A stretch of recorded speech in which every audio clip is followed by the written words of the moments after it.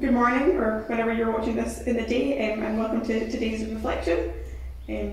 So you might not know this, but this will be one of probably our last daily reflection. So we thought we'd just have a sit down and have a chat about how they've gone and where they started and where we're going from here. So John, the daily reflections were your idea to start off with, as far as I can remember. They weren't really something that there was a sort of strategic plan about. No. I mean, I can remember we were all set. We were a bit worried. This is going back to March last year, if you can remember that far back. And suddenly things started to get a bit panicky. You remember that time? You know, when everyone started, oh, this is real. Yeah, and there was talk of things closing down, and our attitude is, well, you know, we'll carry on worshipping, whatever. And then suddenly we're told, no more worship. Panic. What are we going to do? Yeah. And we'd had the church open, even though we didn't have services. But then I remember thinking, no, we need to do something more than this. And I think it was Nikki I spoke to. Yeah, I don't think I was doing a lot of the online stuff at the time, so it was probably Nikki you spoke to see what you could do. Yeah, and I said, well, listen, if I record something, can we put it out? And she said, yes, we'll do it on Facebook. And I can remember sitting up there on one of the days over the weekend when the church was open, and I thought through one or two things to say, and so I had my computer, I switched my computer, and I just recorded myself while people came into the church to pray. So it was just a bit surreal, and that was, I think it lasted about 11 minutes, and it was it was meant to be a message of encouragement to people who couldn't come to church. And Nikki put it out on Facebook, and it and we got, I don't know how many hits we got on it. It was well over 1,000, and so I thought, oh, we better do this again. This is not going to be a one-off thing. And so I asked Jared. I think Jared did the second one on the Wednesday, and then I lined up a few other folks who just happened to be in the wrong place at the wrong time, and we ended up, there was about 7 of us, and we worked out a rota so that we managed to do one every day.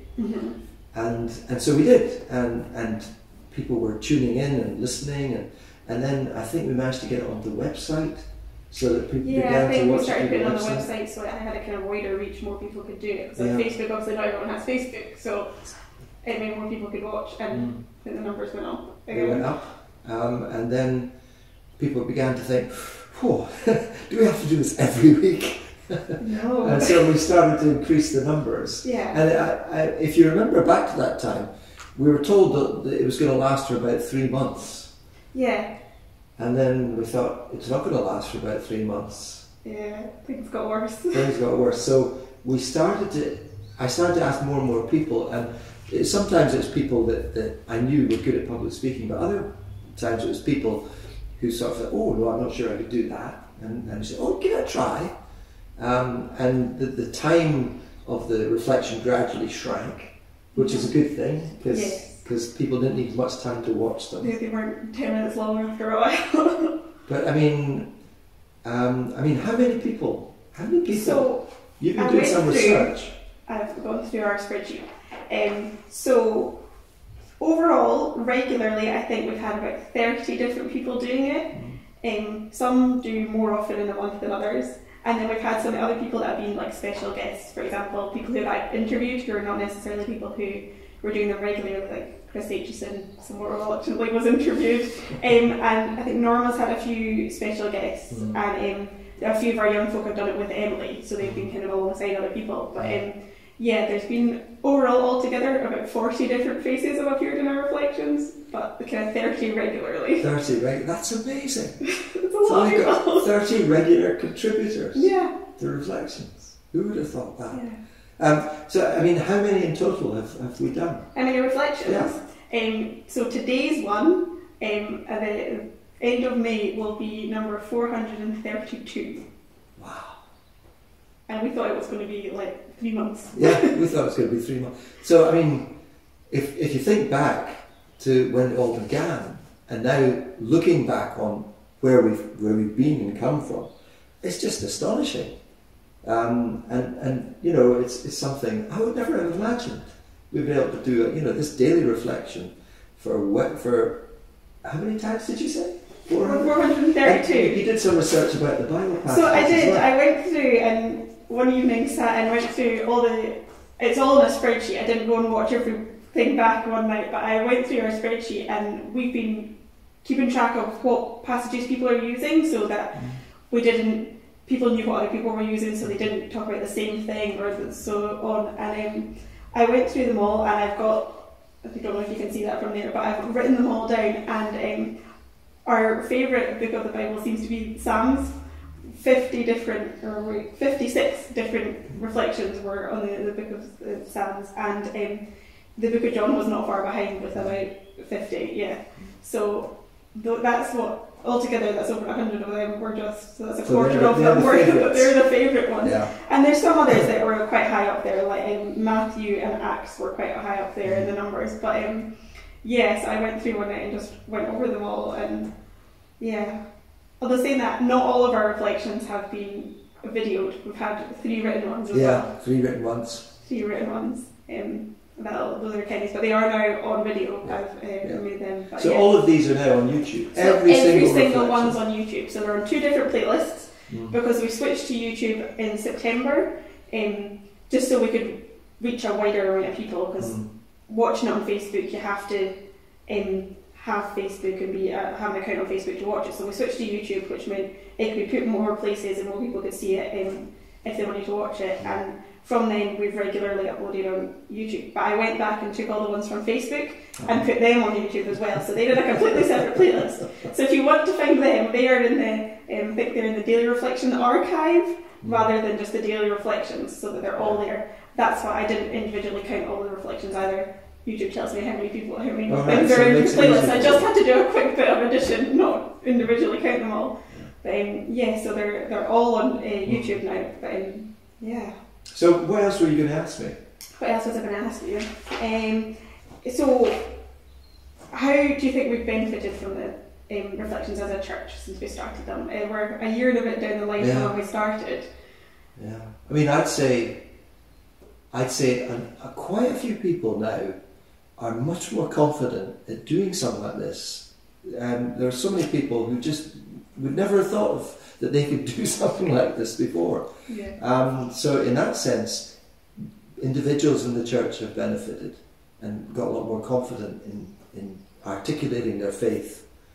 But also, I think our confidence as a church has really grown, because that's a lot of people who have discovered gifts that they never knew they had. Yeah. And the congregation has also got to know a lot of people about it. I mean, if you actually look at the stats of what are the most popular reflections, it's often the interview.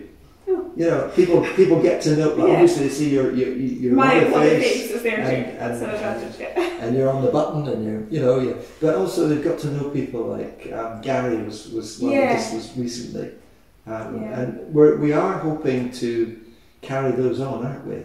Yeah. So not just people who work for the church as well. We're going to try and speak to some folk who are just members of the church or just volunteer in other ways. And see who they are, get to know some more from folk. So that'd be good to carry them on. I mean, what we're thinking now, we're going to stop our daily reflections today, but we're still going to have maybe a Sunday reflection. Although, I'll just warn you now, I'm not going to do all the Sunday reflections. I've been doing them all. You're the one who's done the most reflections, because you've done them weekly. The rest of the weekly ones dropped down. But I'm getting to the point now where I'm going to think, well, who else can help me do a Sunday reflection? And so we'll still have a Sunday reflection, which will be available then throughout the week for people to access. Yeah. But also we'll have maybe midweek interview or something like that. As well. So that's what we're thinking from now on. And you've also got the sermons go up during the week as well, so you're not going to miss out. We're still going to do things, but we're just not doing them every day anymore. It's been a lot of hard work. Our volunteers have, I've had to chase people down at late night when they've forgotten Andy. I'm sure he won't mind me saying, because he knows that he's the one who I've had to chase down. And it's been a lot of hard work for people.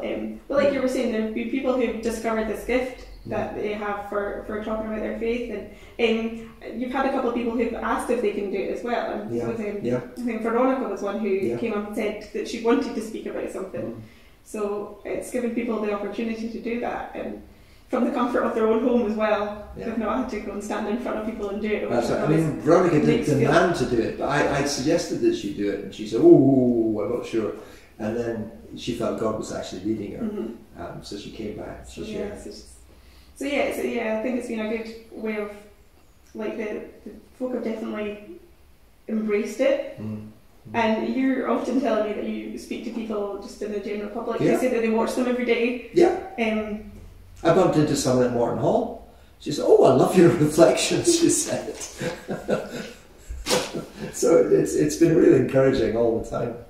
Yeah, it's not just the congregation that are And it's been watching. good to have people like Johnny as well. Yeah, some faces that people might recognise, but they don't see every week as well. Yeah. It's been really good.